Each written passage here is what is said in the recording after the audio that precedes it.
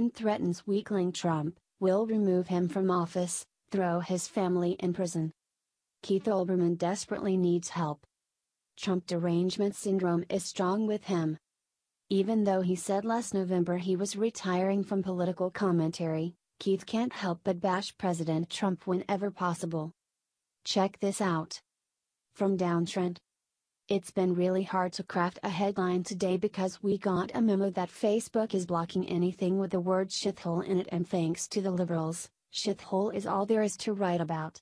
Most shithole stories involve the collective liberal freak out over the fake news story that President Trump called some shithole countries shitholes.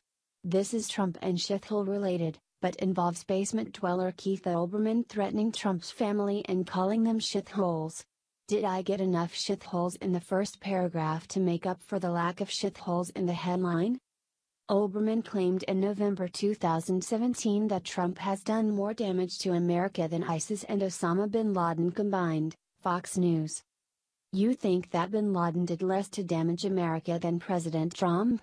McCain asked, to which Olbermann immediately replied, yes.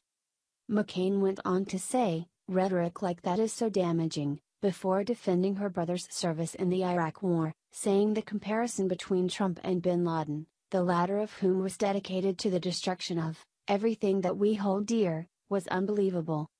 How do people like us find common ground? McCain asked, adding that she was exhausted with the behavior on both sides of politics. Do you want President Trump to fail? Do you want America to fail? I am genuinely curious, McCain said.